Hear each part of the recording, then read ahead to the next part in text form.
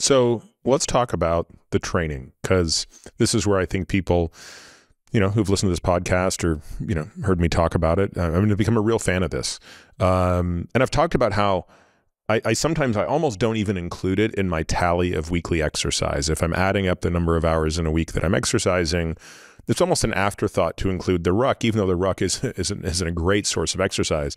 But I often talk about how I sort of do it as, I don't know, I think it's kind of like mental health for me, because it's the only thing I do without any other input, right? So if I'm in the weight room or on the bike, I'm either on the bike, I'm listening to a podcast. If I'm in the weight room, I'm listening to music or something like that. But this is something where I'm decidedly never carrying a phone. So I'm either just alone in silence, or I'm doing it with a friend or my wife or something like that. And I've really, really fallen in love with it. And I've yet to bring somebody on a ruck with me who hasn't if they haven't fallen in love with it, they've certainly come to appreciate why this is a great thing to do. And they've gone out and bought their rucksack and things like that. But certainly I get a lot of questions. And so I kind of want to go through some of these with you. So I guess the first question is, do you need a rucksack, a formal, because I have a Rucker 4.0. Yep. My wife has a Rucker 4.0. We have a spare Rucker 4.0 in the garage, so that if you come over, we basically have 3 packs to rotate, tons of weights to slot in all different permutations. But somebody listening to this says, man, I don't want to spend $300 on one of these things. Can I just use my backpack? It seems to me the answer is clearly yes. It's just a little more convenient to use one of the formal packs that you guys make. Is that fair? The answer is clearly yes, you are correct. And I think, look, the last thing I ever wanted to be was the Willy Loman of backpacks. I refuse to do it. I'm just not, that's not why I was put on this earth, And so I think that people should be more active, myself included. Let's be more active. And so try whatever you've got. Don't wait on this purchasing funnel about, well, I'm going to deliberate this because it's expensive, and I'm going to wait and wait and wait, and maybe someday I'll buy it and do this. Don't do that. Go find a backpack. You have one at your house. Put 10 or 20 pounds in your back, or whatever you want. Put a bag of rice. I don't care. Put some water. Go walk around your neighborhood. Cinch it down, make it kind of as tight as you can. And I'm reluctant to tell people to put too much more weight in it, because that's where it gets more uncomfortable. And once you add too much more weight to something that's not built for rucking, it's uncomfortable, becomes a bad ride. And so then you're like, well, I hate rucking, right? And you can find a bunch of people that hate rucking, right? It's usually people that served in the military that, carried a ton of weight, that got no sleep, that had to take fighting positions when they got there. And, it's like wrapped up into this whole kind of universe. I'm talking about 20 pounds, 30 pounds for pick your mental health, physical health, social health. If you're talking to your wife or a friend or a loved one, start there. Don't give yourself any excuses that you have to go buy something, because you have what you need to go get started right now. My kids use their backpacks and school books. Great. So they'll come with me and it's just so cute to watch them load up as many books as they can put into their backpacks. That's great. Okay, let's talk a little bit about some of the parameters around weight. Yep. So what guidance do you offer to, let's start with a person who is not that fit, but they're listening to this and they're like, you know what, guys, I'm going to give this a try, but they're not an athlete. Yep. They're not capable of, Herculean tasks at the moment. They can walk around, they could put in 10,000 steps of, but that's about the extent to their fitness. How do you start this person out? 20 pounds, try it for a couple miles. Okay. It's one of those things where this is completely different from running from the standpoint of, if you are walking as part of your daily life, that is the same movement. You're not doing this thing where there's all this different gait and, new things with your Achilles or with the way that you land or foot strike or heel strike. It's so much simpler than that. It's just carrying a little bit of weight. And the thing is that your shoulders will get a little bit sore the first time. That's good. That's how they get stronger.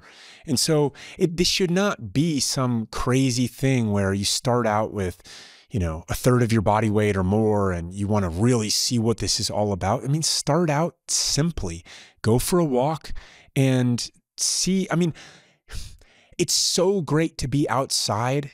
It is so great to kind of the sunshine and the wind and all of that, those are additional benefits. If you want to start on your treadmill, start on your treadmill. That's fine. You'll get the physiological side of it at that point. But this is so simple.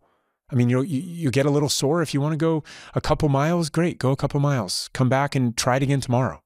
And what kind of guidance would you provide as you escalate the weight, and or if you're a person who's already kind of fit and wants to add this in? So there are some variables here.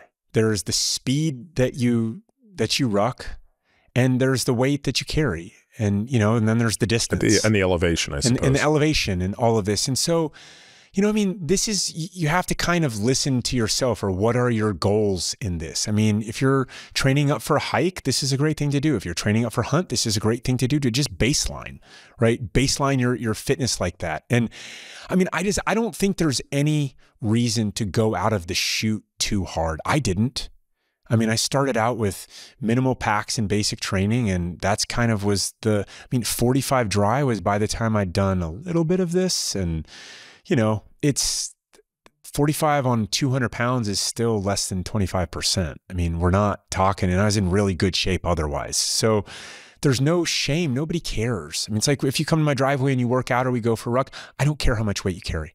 If you ask me how much should I carry, it's like, okay, great. Well, let's talk about your specific situation. If you're used to doing, if you're used to carrying weights, or if you're used to squatting a lot, or if you're doing the things that are going to kind of prepare you to carry weight, then great. Try 30 or maybe 45 if you're really fit. If there's no shame in, start out with 30, go for a couple miles. What's the worst thing that happens? You're like, oh, I want to make that a little harder. There's no problem there. It's just getting out is kind of part of the joy, without such the pressure about, well, what's your bench press and your deadlift? How much exactly can you do? Just simplify it. Just simplify it all. What about the differences between a rucksack and a weight vest? So I used to use a weight vest to train for hunting trips. So I would put it between my shoulders and go up and down hills with that. But I know you've thought a lot about the ergonomics of this. So what are some of those differences? Yeah, and it was fun to see you and Dr. Huberman going back and forth on this a little bit. I think he had spent more time with a weight vest, and that actually inspired Michael Easter and I to go even deeper into weight vest versus rucksack. So an important thing is that weight vests are vital to the success of soldiers and police officers and those who are in those kinds of dangerous jobs. And so there's a component of train like you fight. If you need to be comfortable in a weight vest, if your job requires you to wear a weight vest to do things like stop bullets, that's really important. What I will also tell you is that people that wear weight vests have typically terrible posture because of it. It is just kind of a compression downward that doesn't really open up. There's less. In order to breathe better, you have to kind of create this cavity of air in the front of your belly, which the more fatigued you get, the more that you do that when you're wearing a weight vest. And so you're kind of hunching over a little bit. It's not good for what I would personally say. You want your spine to look like this. If you can, Dr. Starrett would say, you have to own your breath to own a pose. Well, rucking is no different. If you can own your breath, it means your shoulders are back and you can take a really deep breath while you're rucking. And so the weight vest is also, it looks a little different than a rucksack. You can't quite blend in quite as well. This is getting into the aesthetics less than the physiological response. But the rucksack is more comfortable. And I say that from not the standpoint of I'm trying to live more easily. I say that from the standpoint of I can put my shoulders back. It's posture corrective for me. So it rolls my shoulders back when I cinch it down tight, which for me works well to maintain solid posture that is the opposite of, say, lower back or neck curvature forward, which is more likely when you don't have that on your back. Now, one of the things that I remember from when we went out for a ruck last year was that you didn't use the chest strap, which comes on the rucksack, and you weren't using the hip belt, which is an attachment you can buy for $20 or something. I've played with both of these. I also do prefer not to use the chest strap. I find it actually makes it harder to breathe. It does. And so I actually prefer to have it wide open, which means there's a little more pressure on my shoulders, but that's a worthwhile trade-off because I have unrestricted breathing. But I do quite fancy the belt. And I just recall you weren't using either. Is that just a throwback to your days of the use case you referred to earlier, which is, look, in the military, I wasn't going to wear a belt because it would get in the way of me grabbing a magazine? So I did grow up like that with my rucking, where we just didn't use hip belts. And, you know, I mean, for a hip belt to, there's a but coming. And the but is for, you know, the fit for me when you start to transfer the load around your hips, it kind of reduces some of the stability that I have with the weight and the way that my shoulders go back and the way that I breathe.